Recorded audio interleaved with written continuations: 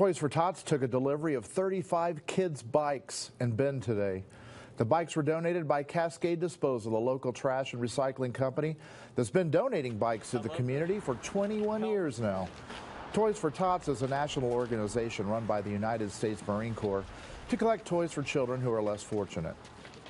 It's been a joy every year for the last 12 years to do this, and we're so grateful to the wonderful people here in Central Oregon who have supported this program and made Christmas possible for so many children who otherwise would not have a Christmas. The warehouse on Franklin Avenue that Toys for Tots is currently using is scheduled to be torn down early next year, so it's looking for a new place to call home.